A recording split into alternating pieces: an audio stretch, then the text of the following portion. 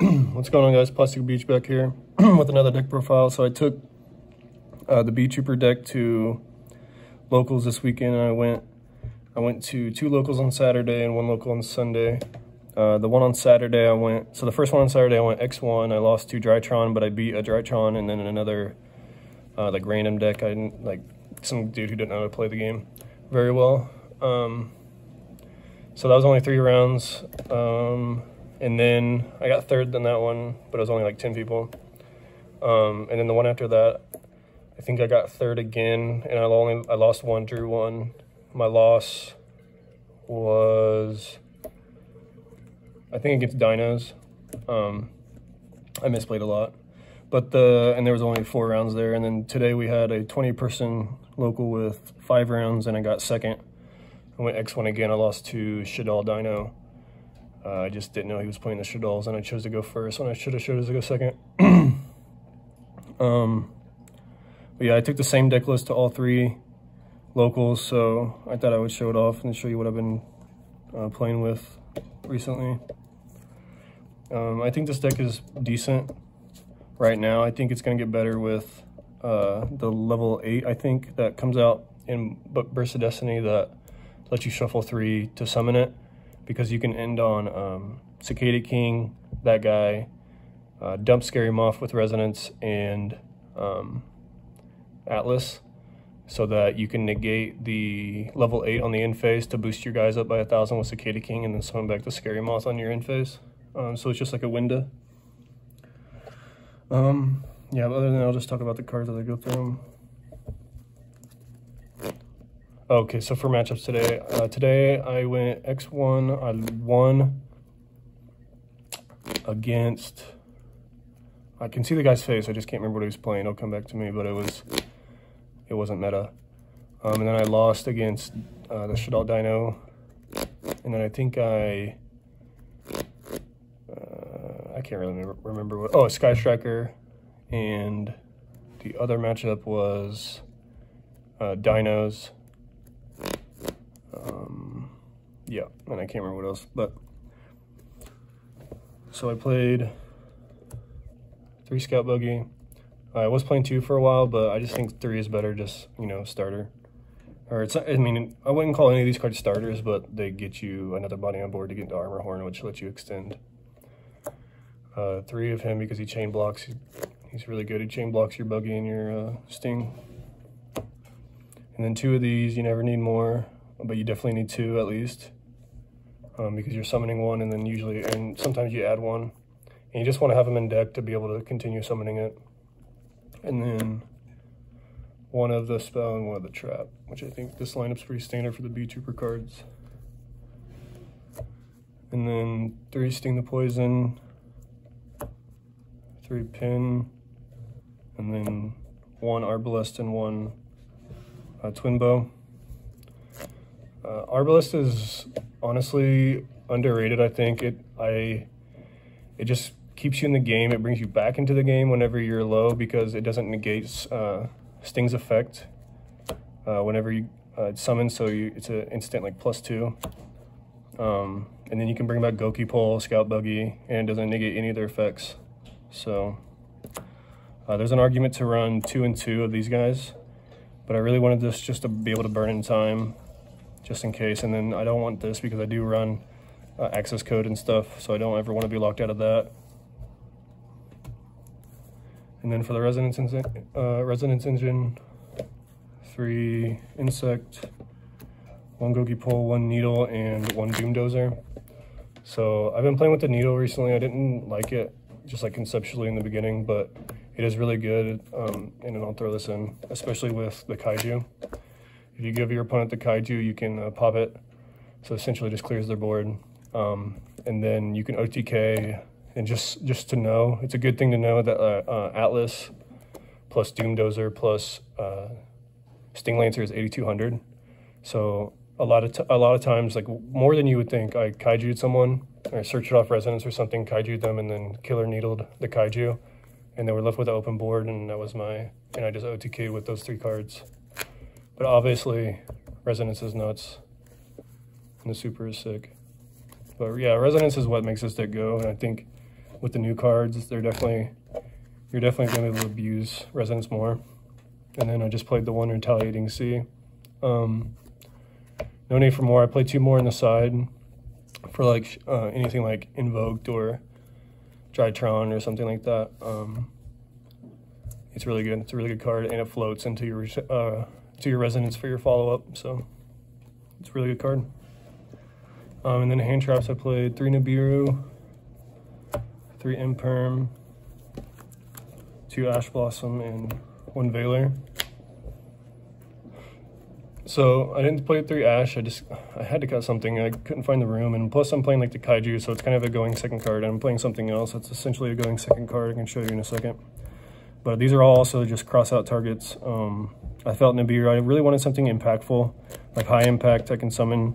You just gotta remember that you can't use this under whenever you have Atlas on the field. If you go first and you draw Nib, you can't summon it because you can only summon insects. I came up a couple times, so Nibiru might not be like optimal, but it's definitely needed at least at 1 to stop it with cross out, because you literally have no other way to stop Nibiru. A lot of people in like the Beetrooper Facebook group say that Nibiru doesn't matter because you can just play through, but it's so hard to play through. I've been testing this deck a lot on like DN and stuff. I've been or DB. I've been playing a lot of DB lately, and I've been playing as much as I can with this deck at locals. And I just think that you need to stop Nibiru, because yeah, you can continue to do stuff, but you don't do anything that matters. Like you won't end on the counter trap, because the best place to nib is, and if they know what the deck does, they're gonna nib whenever you discard off Pico Flana targeting your Armor Horn, so you can't equip, and like there's nothing you can do there. So I played the crossouts, and then I played 1 TTT and 1 Called by the Grave for hand traps. TTT was more or less for crossout to crossout TTT, because a lot of decks are only out to Atlas, like road decks and stuff. They're only out to Atlas is either attacking over it or TTTing you whenever you activate Sting's Effect. After you activate Sting's Effect to negate one of their monsters.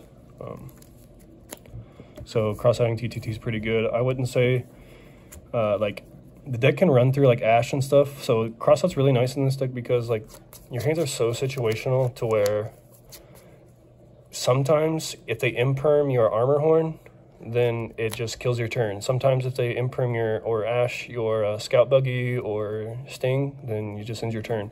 So this is nice for that.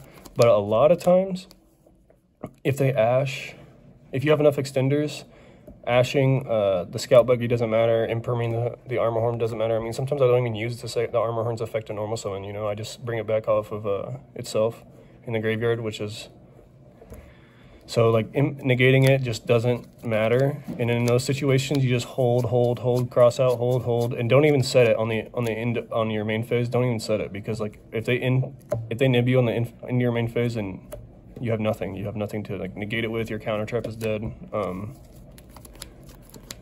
So yeah, I think crossout's definitely needed in this deck, but a lot of people don't play it. So,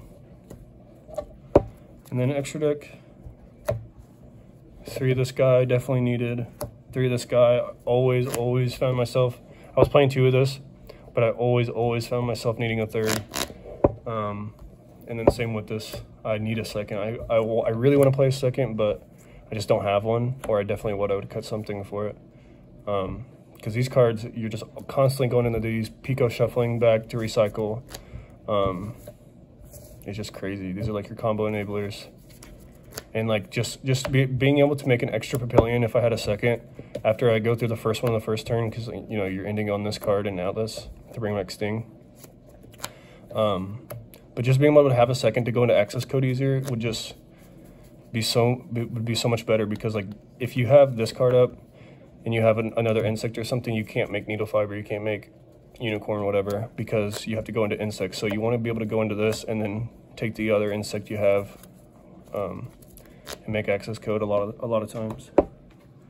And then for the other insect cards, 1 Cicada King and then 2 Atlas. I never needed more of either of those cards. Cicada King's pretty good. And then for other like utility cards, I played the Selene package with access code. It won me a couple games actually. So with Sting, you can just make this with Sting and any other monster as long as you're not locked into insects. And then I played a Unicorn, helped out a lot, and then one Zeus, which I never made and never have made. So that's why I would probably cut for the second Papillion, was the Zeus. But in theory, you can go like Cicada King, and if I had a Downard, you can go to Downard and Zeus, but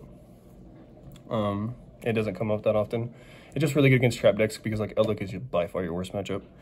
Eldlik is by far the worst matchup first because they have a bunch of traps and you have no way to remove traps besides like your side deck. And then second, because Eldlik, if they bring back Eldlik off its own effect, then it's 3,500 and can run over your boss monster. So it's pretty much just an abysmal matchup. But for the side, 3 Droll, 2 Retail, and 1 more Kaiju. It's pretty cool to be able to, if you like open one of the Kaijus, you can Kaiju your opponent, then Resonance search the other, and then special summon the Kaiju that you searched to your side of the field as another Insect Extender or just to attack. That's pretty good. Retaliating Seas nuts. And I thought Droll was just, it's really good against Drytron. There's a lot of Drytron players still playing Cyber Emergency because, I mean, obviously they just need the consistency to get to 2 Drytrons. So they have to concede to Droll, or concede to people just maining or playing Droll against them, which I'm fine with. I'll play the Drolls. And then 3 Twin Twister, 1 Duster. God, I hate this glare, but there's nothing really I can do about it. And then 2 Evenlies for back row heavy decks. I was playing a 3rd Evenly, but I wanted to cut. I cut 1 for 3 Rivalry just for going first. I wanted something going first. Instead of just a bunch of going second cards and just trying to go combo. At least this can like lock you out. I actually did like top deck this off of Pico and then gave my opponent the Kaiju, and then on their standby phase activated this card and they just passed. So it's pretty good. It locks out a lot of decks. Yeah, I think the deck is decent right now. I would call it like a Insect Salamangreat or like a toolboxy insect deck because you can just search like all your outs to any problem card. Like you can search a Kaiju. Doomdozer gets over a lot of stuff. Retaliating Siege, just utility. So yeah, on that front, with the new support, I know people in the comments are gonna ask about the new support. What my thoughts on it are. I would just say that I think the level 8 or whatever, the one that shuffles 3 to summon itself from the banished, I think that card's pretty good. I don't know. I don't think any of the other cards are pretty good. I mean, the Azteca card is okay, but it's not searchable off like any of your cards because no card searches a Beetrooper monster. Only Beetrooper spells and traps for this dude's Sting Lancer. So I don't know. I don't even know if you would even play. I mean, searchable off Gokipole, I guess, but so is Azteca, and like, why are you playing that over Azteca? But yeah, I would just say like the level 8's good just for the Scary Moth stuff. You can consistently make Scary Moth on your inboard now, which is going to be oppressive in my opinion. Yeah, and just like all my videos, I'm going to show off a couple cool cards from my collection. So first off, I have an Ulti Korean First Ed Aoyu card.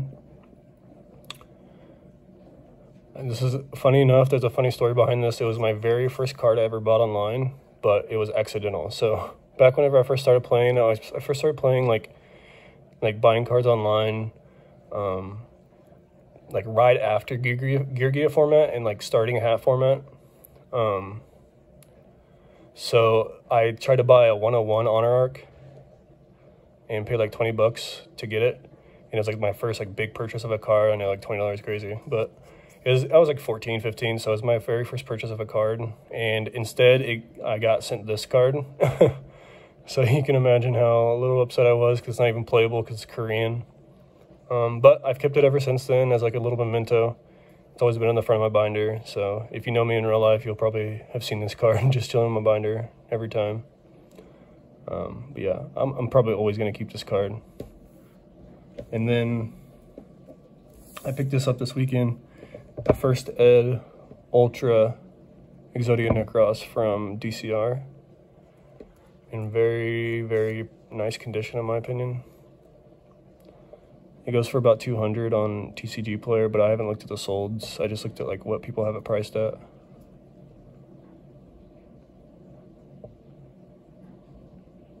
There's the back. And then there's the front. I think it looks pretty slick. And it's first ed, so pretty nasty pickup. But yeah, just comment down below what you think about the Beetrooper deck, what you think about the support.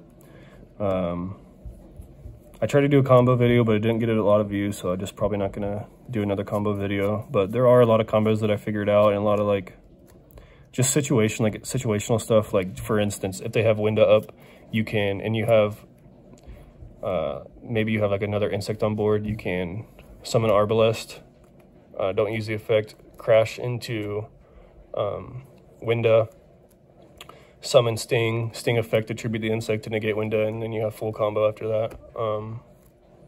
Obviously search off Sting too, but stuff like that, or just like being able to just crash resonance, search stuff. Like if you play Mothman is like an out to window because you can just reveal it. They can't negate it because you can just reveal it again and then hit over window, a 2-amount window or something. But just stuff like that. Like there's a bunch of little interactions that people should know with the deck. That'll make your gameplay step up a lot. And I think this deck is very, very unexplored currently. I know like a lot of big YouTubers are talking about it, but I think people actually just need to play it and you know, figure out sequential stuff. So but yeah, that's it for the video, and make sure you subscribe. Have a good day.